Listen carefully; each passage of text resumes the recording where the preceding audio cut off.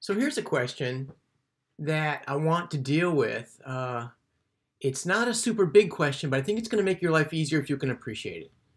So this question, this topic is called counter ions, okay?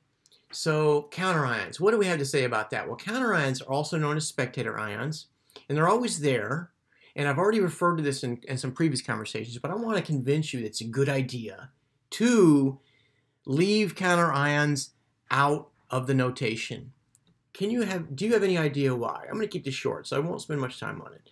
But look at this. If I've got a full reaction here, and I've got something called sodamide, right, or sodamide is what some people say, and water, and ammonia, and sodium hydroxide, well, I know sodium is always a spectator ion, so I can, if I get rid of that, if I simply take if this is aqueous, right, this is all in solution, if I get rid of that, then all of a sudden, look what I'm left with.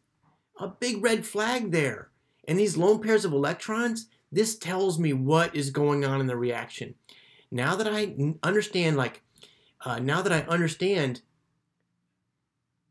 curved-arrow notation, right? You can do curved-arrow notation if the spectator ions are not there.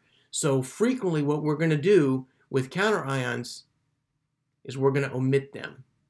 All right? And I'm going to try to convince you to do the same thing.